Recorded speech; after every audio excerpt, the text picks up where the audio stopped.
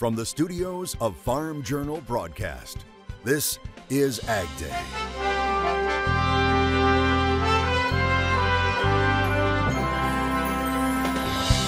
Surgery on a kernel of corn. We look at the future of robotics being tested out on ag that could save a life. It's become a focus for the dairy industry. It was a pretty easy decision. Less odor, a treatment system, and especially with the world so tuned in on sustainability. How some producers are turning methane into money and giving ag exports a financial boost. The more markets you have to choose from, the better. How a new program is hoping to move more U.S. ag products overseas right now on AgDay. AgDay, presented by Pioneer. What's next happens when the testing grounds meet the proving grounds. Pioneer. What's next happens here.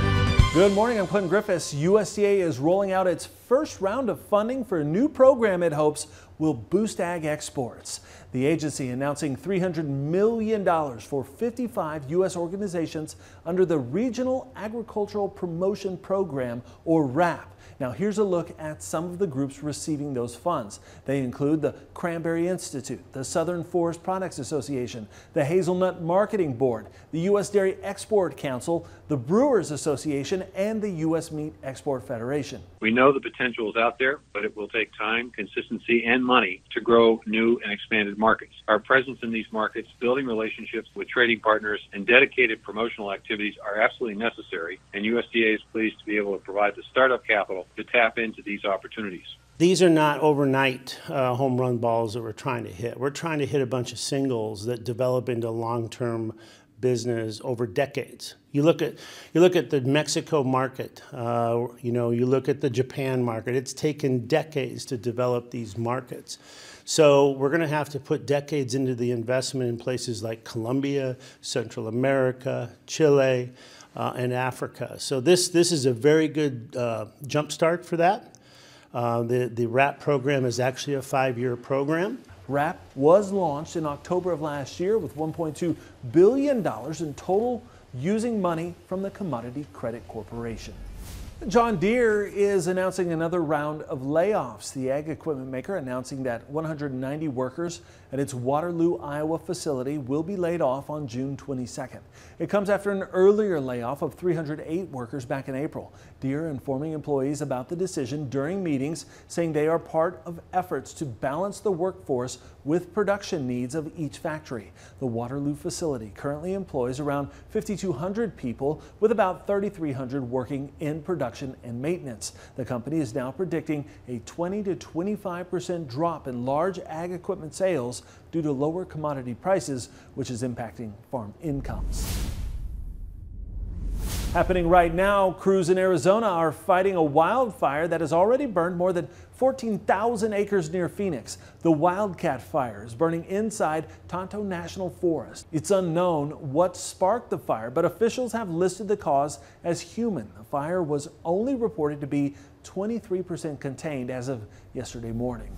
The threat of severe weather persists in the upper Midwest and northern plains on Wednesday. Meteorologist Matt Engelbrecht is here with a look.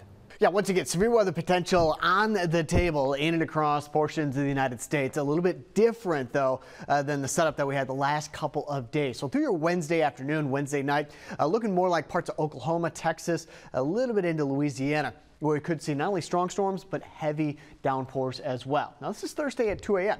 Into the afternoon we go, and we spread that rain out once again in and across portions of the United States, but it's not attached to a major low-pressure system. It does not mean we can't get severe weather, but in terms of widespread and everything coming together like what it did the last couple of days, we're looking at more isolated incidents of severe weather rather than widespread. In fact, you look back up here towards the Dakotas, maybe a little mixed precipitation. That would be more of a threat for hail as well as some cold rain. This is Friday again at 9 a.m. So again, going into the weekend, no major systems, but enough out there for some concern in portions of the United States. And Drake says he planted this corn on April 22nd at Drake Farms in Indiana. It looks like things are off to a good start. I'll have more in your forecast coming up. Brace yourself. It could be an active year in terms of hurricanes with a hot and dry weather in the High Plains region and the wet weather across the United States.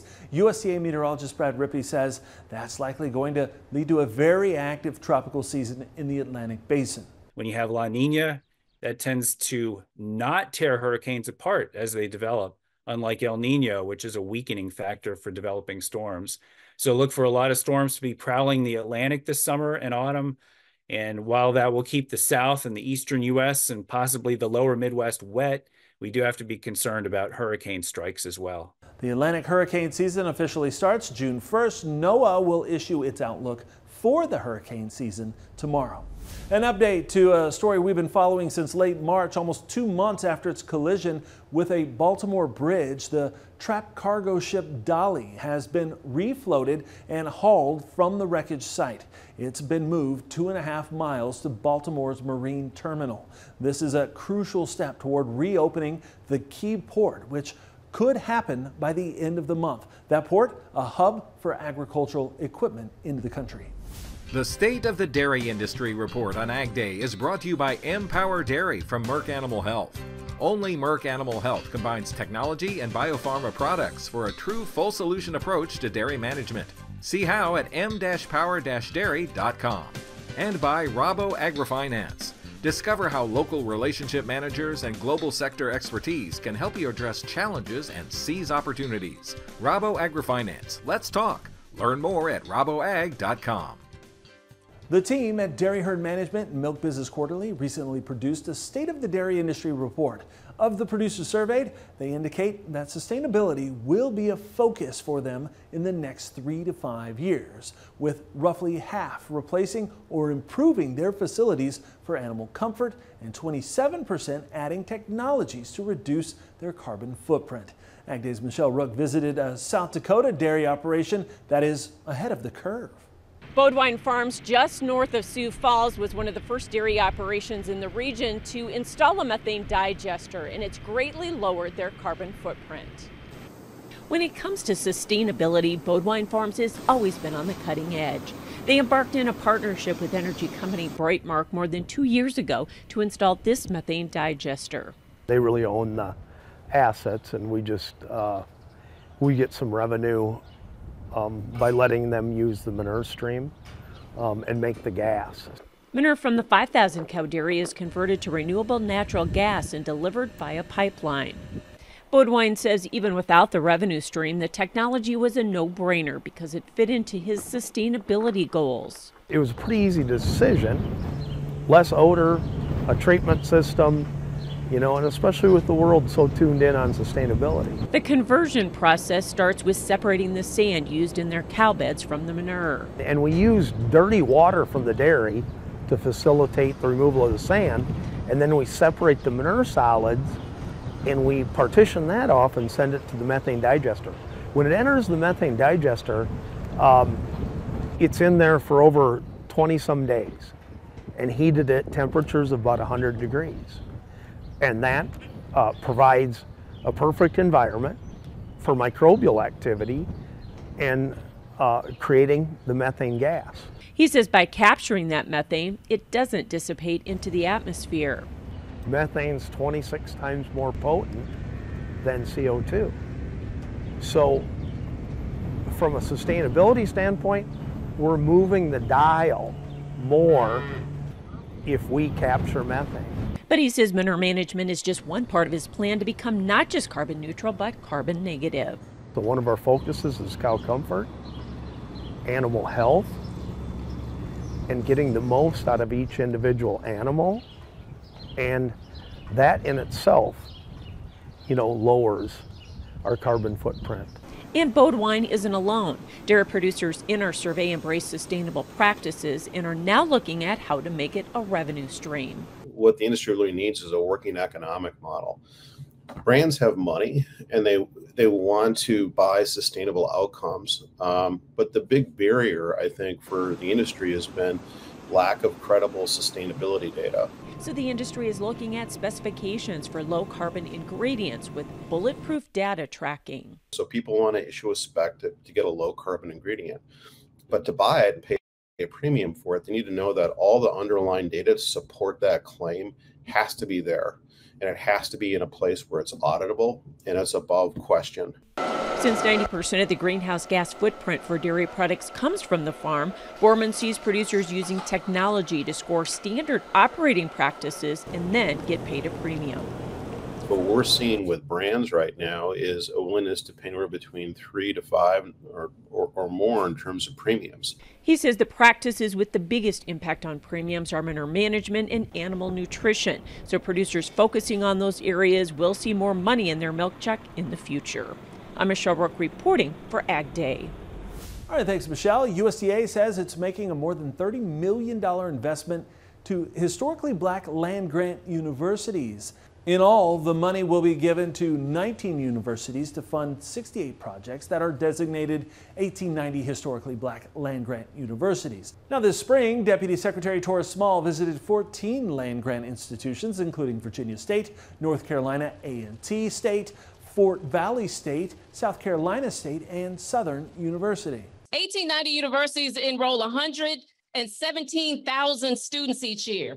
They produce 75% of black veterinarians in this country out of Tuskegee Institute, and they richly address research for rural communities, distressed communities, and high-risk communities in the state, and provide low-income farmers, black and brown farmers, historically underserved farmers, whatever you want to call us, with science-based information that helps them succeed. This is what our 1890 institutions do. USDA says the investment is made through the National Institute of Food and Agriculture.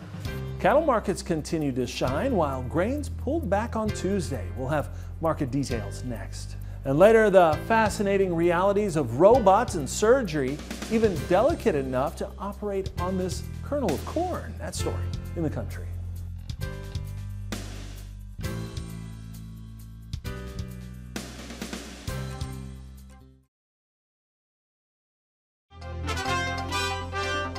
Corn and soybeans reversed course on Tuesday, going into the red. Michelle Rook is back with details and a look ahead in markets now. Grains and livestock both mixed on Tuesday. John Heinberg with Total Farm Marketing is back with us. John, let's talk about the wheat market first. Another higher close. We got above some key technical resistance. Can we keep going now here in the winter wheat contracts?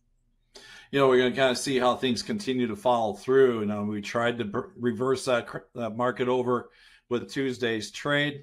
So we'll see if that pattern can continue. But again, late in the day, here comes those buyers back into that wheat market again, just kind of focusing on money flow, you know, what's happening in terms of that Russian crop, concerns regarding the hybrid winter wheat belt also at the same time. Just a window here where it just feels like the money wants to at least support that wheat market, whether it deserves it or not. But at least technically, with the closes on Tuesday, things are looking fairly strong. You bet, above some real key resistance there. Meanwhile, corn and soybeans did not follow wheat. So did we see some corrective selling there, or was that this faster than expected planting pace? That planting pace was a big factor. First off, it was just above the market's expectation when the report came out on Monday afternoon. You know, we got 21% of the corn crop in a week, and that was a pretty impressive number. Analysts didn't think we'd get over the 70 number. Now we're really only a percentage point or two off the main 5-year pace, you know, which obviously is adjusted around with some of those slower years that were in there. But, you know, we're still watching the weather very closely. Iowa, Illinois are still kind of traveling below that 5-year pace window. Heavy rains working through Iowa the last couple of days. So probably will keep things very limited there, at least until the weekend, as long as things stay dry. So that'll be the focus going forward in terms of corn for sure, as well as soybeans. Can we get that last chunk of this crop in a decent time window? And cattle were to the plus side. We got above some key chart resistance there. Is that market building in some better cash trade again this week or not? I think the prospects are there. Retail values $314 on choice carcasses, you know, kind of running at the highest level since back to March. It's increased the packer margin so they can bid into that cash market a little bit more. Nice firm cash trade last week. I think that continues this week. Now the big question for me is the funds. Do they push into that cattle market? Only sitting about 40,000 contracts on the long side. Last year, there were over 100,000 at this time. Thanks so much, John Heinberg with Total Farm Marketing. We'll have more AgDay coming up. Watch Markets Now with Michelle Rook on the Farm Journal YouTube channel, keeping you updated throughout the day on the markets at the open, midday, and close. Find out what moved the markets today and what to expect the market to do next.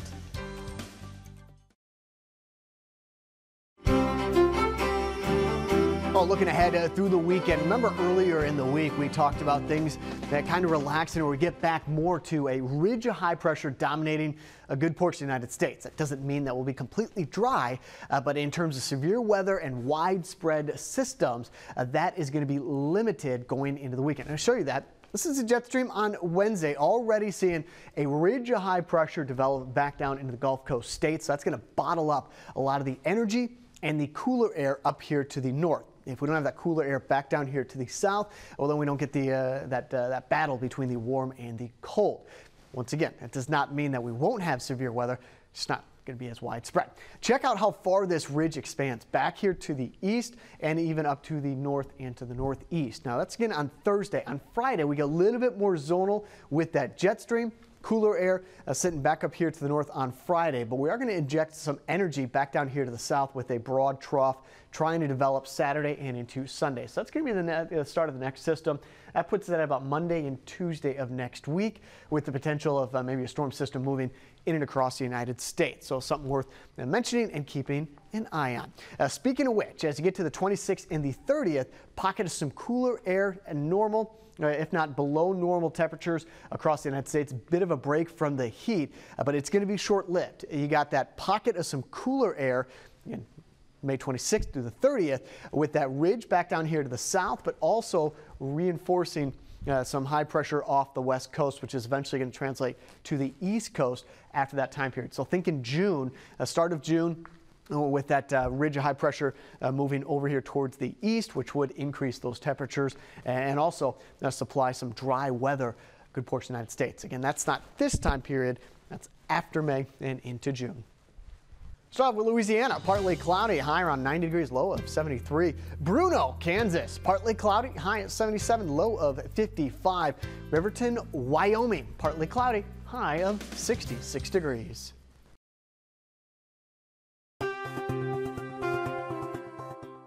Brazil is starting to add up the losses following devastating flooding in the southern part of that country. In the state of Rio Grande do Sul, hog farmers lost an estimated 12,600 head. That's after floods submerged entire towns in the state. One expert in the area reporting some 30 farms were impacted, including those suppliers to BRF and JBS. The losses calculated at more than $35 million. Now, the state accounts for almost 25% of overall Brazilian pork exports. It's also reported an estimated 279,000 poultry destined for slaughter died, as well as 150,000 laying hens. Target says it will lower prices on at least 5,000 frequently bought items, and that includes meat. Target also plans to drop prices on items such as milk, bread, soda, fresh fruit and vegetables, snacks and yogurt. The price drop will happen in markets ranging from Phoenix and Minneapolis to New Orleans and Baltimore. The company says the price cuts will be found across dozens of national brands as well as Target's own private brands. Target will report first quarter results later today. Walmart posted strong quarterly sales last week, driven by an influx of customers looking for bargains. All right, cutting prices is one thing, but what about cutting during surgery? We'll see how a new robot can delicately maneuver its cuts with precision, and it's using corn to demonstrate. Details next.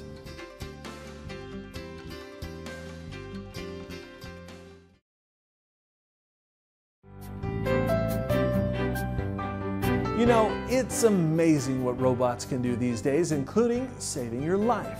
Well, Sony unveiling a new surgical robot tool using an ear of corn to show off exactly what it can do. More precisely, using a kernel of corn, and we mean precision. This is a prototype that was recently unveiled at the Institute of Electrical and Electronics Engineers International Conference in Yokohama, Japan. Just watch this for a moment as the robot is able to first cut that tiny corn kernel and then run stitches through it. It works by replicating the movements of the surgeon's hands and fingers. That lets the instrument itself operate smoothly, which of course is useful in microsurgeries. The delicate instrument can work in conjunction with a microscope to repair small tissues, veins, and even nerves. Sony says it will work with university medical departments and institutions to help make them more available and more accessible to doctors, taking smart farming and smart surgery to a whole new level. And that's all the time we have this morning. We're sure glad to tune in. From all of us here at AgDay, I'm Clinton Griffiths. Have a great day on Farm Country.